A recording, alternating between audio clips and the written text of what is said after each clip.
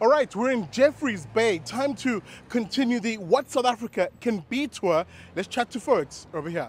Guys, I know I'm disturbing your Sunday chill session here in Jeffreys Bay, but we're asking two questions of South Africans. Firstly, are you registered to vote? Yes, I am registered to vote. Ma'am, you? Yes, I am. Okay. Maybe the second question, the final question is, what can South Africa be with your vote? You know, vote is very powerful. What can South Africa be? What are the issues that you care about? Okay, for me, mostly, because as youth, you know, we need work.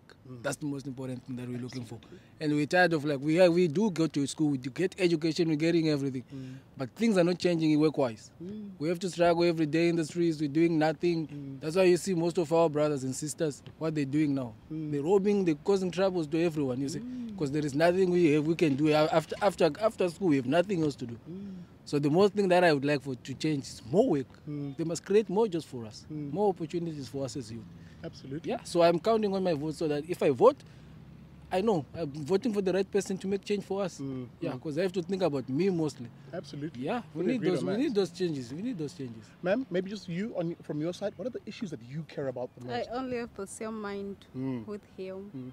Work, that's the most important thing. Guys, thank you so much.